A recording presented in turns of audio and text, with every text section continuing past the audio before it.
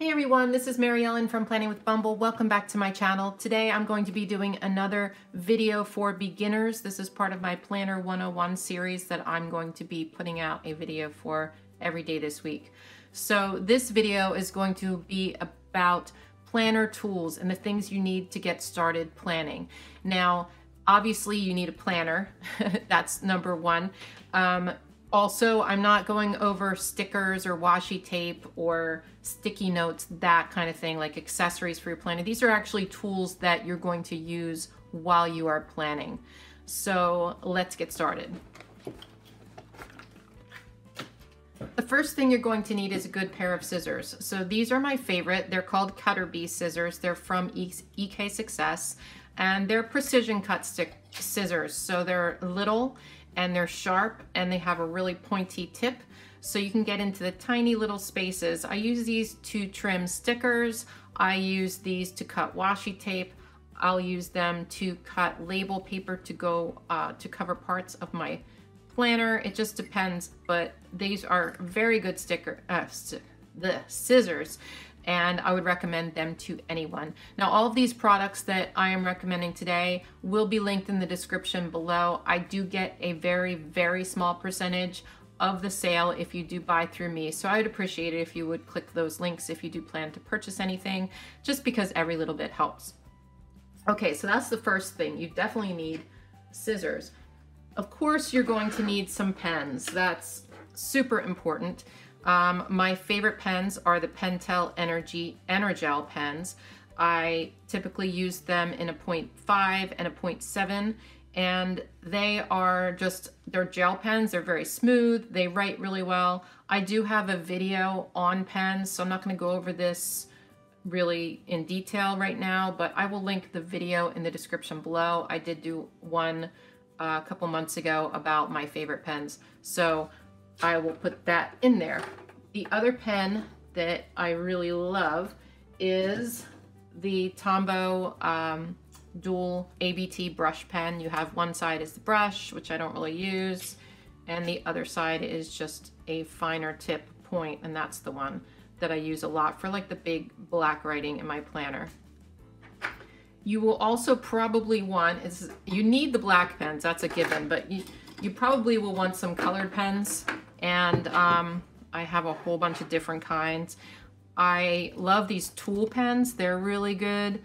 And my other favorites are the Papermate Ink Joy. I do have the Flare, a lot of people love these. Not really my favorite. I'll use them once in a while for coloring things in, but I like these better. And I also have these Staedtler fine liner pens. These are good too, but like I said, the Tool and the Ink Joy are my favorites. I don't use a lot of colored pens in my planner, but it is good to have for coloring things in, or if I just want a change, you know, and put some colored pen in there. Okay. You will also need a craft knife of some kind. This is my favorite. I know probably most people use X-Acto. However, I did use X-Acto in the beginning and I changed to this one, and I like this one so much better. Reason being, it has a grippy section here. It's easier to hold. Also, the cover is better. It goes on well. I don't know if any of you have had a problem with your X-Acto knife covers not going on right. I'm not sure why that is, but and I've used the same blade for like, I don't know, 6 months now, and it's still sharp. So the way I use the Excel knife is I mostly use it for cutting washi tape. So I'll lay down the washi and I'll just cut the edge and pull it up and pull off the other edge, and it gives you like a clean line. I also will use this sometimes for trimming stickers on the lines in my planner, because if I use my scissors, sometimes I just can't get it exact, and I'm kind of a perfectionist that way. So this is kind of, in my opinion, a necessity. Not everybody uses these, but I think it's a good idea to get one of these. All right, you're also gonna need some kind of glue. You can use a regular old, regular old glue stick, but I like to use a couple of different kinds of adhesive. So the first one is this two-way glue pen from Zig. I think there's different ones. This one's more of a like chisel tip. I think they have more finer point ones, which might be better. But I use this to just stick down really detailed things in my planner. Like if there's a sticky note, I'll put it on the back of a sticky note on the bottom so that that stays down. I use this for a variety of different things, but I do use this a lot. The second thing is, the second adhesive I recommend is a Tombow mono adhesive, and this one is a permanent. I'm not sure I recommend this one. I will link both the permanent and the temporary in the description box below. I kind of wish I got the temporary because this one's a little bit, well, it's permanent, so as soon as you put it down, you can't pull paper up again. So if you make a mistake, and you'll see in one of my last videos I did, so I think temporary would probably be better. But this one is good for, like, if you are franken-planning and you have 2 pages that you want to stick together, you just run it along the page and along the edge, and then you just stick them together. It works very, very well, so I would recommend this. The next thing you're going to need is, at least I think so, is a paper trimmer. So this one is an old Fiskars trimmer, and this is from the 1990s, you guys. This is really old. I had this back in my scrapbooking days, but I do love this, and this still is functional, and I just get the blades replaced every once in a while. But it looks totally different now, but I'll link the new one in the description below. So I'll use this to trim scrapbook paper to put it into my planner, or I'll trim label paper to cover things up in my planner. There's a lot of different uses for this, but I couldn't live without this baby. Another thing I would recommend, and not everybody uses this, but is this Avery label paper. So if you have watched any of my videos, you will know that I use this religiously. It is for covering up things on the planner page that I don't necessarily want, like designs. There might be flowers or something on the regular planner that I'm like, it doesn't really match my spread, so I want to cover it up and put something else on top of it. So I use that a lot, and what I do is just cut it, you know, oh, what's on there? There's a little sticker on there. I just cut it out to fit whatever it is I want to cover up, and I just place it down, and then I can put stickers on top of it or right on top of it. So I do use this a lot. This is just the full sheet labels just for shipping, but it's really useful to me, and this will last a very long time. I've had this one a while now, and I still have a whole lot of sheets left in there. Another thing I would recommend for sure is the Happy Planner Punch. So this one is a big Happy Planner Punch. I would recommend getting this one if you are using a big and a classic, because you can see, so if you have a big, you can line it up on the two, line your paper up here and here. If you have a classic, you line it up here and here. So if you do purchase the big punch, you don't need to purchase a classic punch as well, which is very useful. I use this for covering, let's see, I'll show you what I mean. So let me get my old 2018 planner, which I don't need anymore, but so let me find a spread that I'm talking about here. I'll try to find a good example for you. So you see how sometimes in certain planners they'll have colors in the middle or patterns in the middle. Okay, this is a good one. So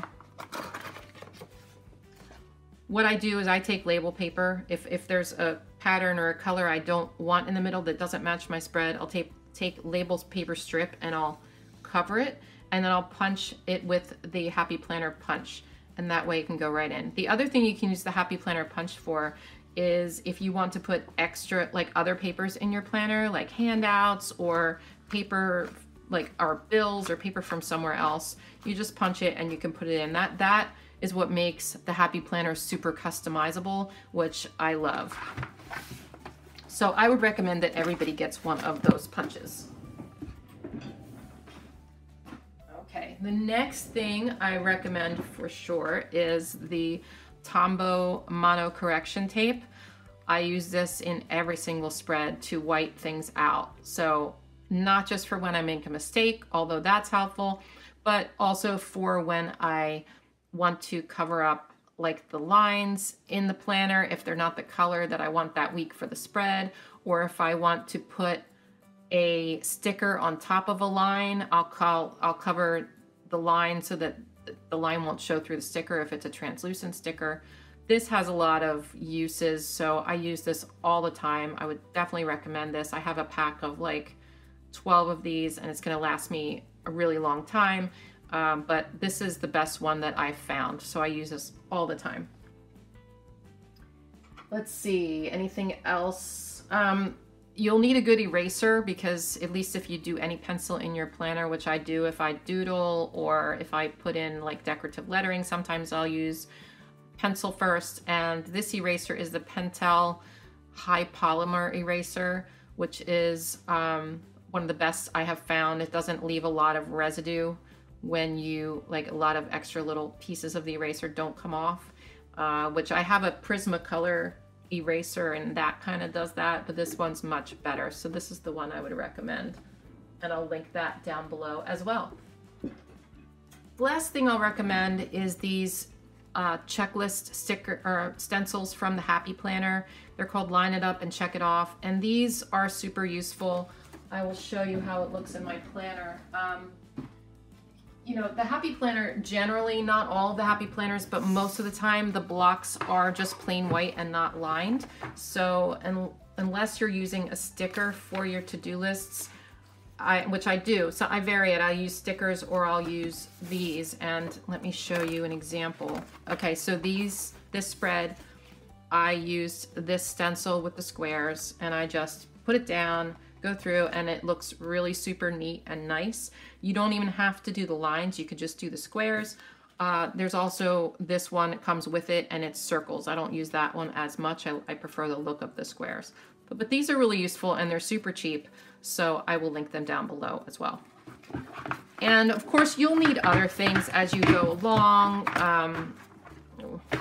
There's, like I said, there's tons of accessories for your planner. There's deluxe covers, there's extra discs, all that stuff, but that's not what I wanted to focus on today. You will also need storage like this for pens and things, but I think I'll do a separate video on storage.